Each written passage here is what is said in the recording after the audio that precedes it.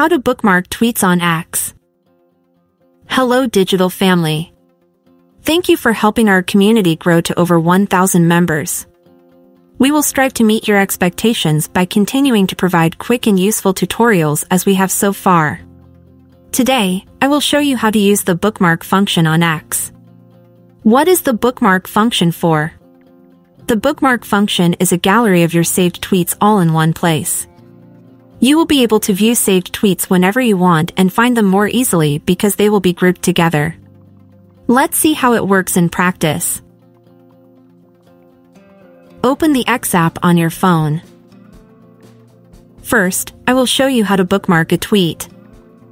Find the tweet you want to save. Below each tweet, alongside the number of reposts, likes and other data, you will see a save icon. Click on it to bookmark the tweet. You can repeat this process for as many tweets as you want to save. Each time, you will get a notification at the top of the screen that the tweet has been saved.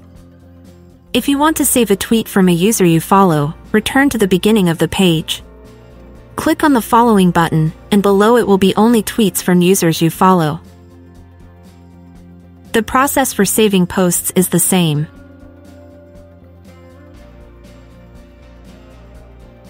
Additionally, if you want to save a post from a specific X user, swipe down to bring up the icon bar.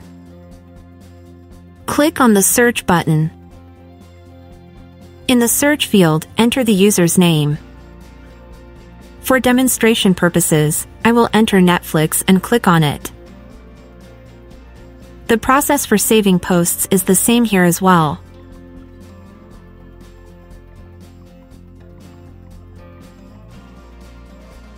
Now, let me show you how to access all your saved posts. When you save a post, a notification will appear at the top of the screen. If you click on that notification, you will be directed to the bookmarks list. As you can see, all the posts I've saved so far are here. Another way to access bookmarks is to go back one step. Click on your profile icon. Among the functions below, open Bookmarks, and you will be able to enjoy all your saved posts. That's all for this tutorial. I hope you will continue to follow the content on our channel. Help us expand our digital community by subscribing to the channel. See you in the next tutorial.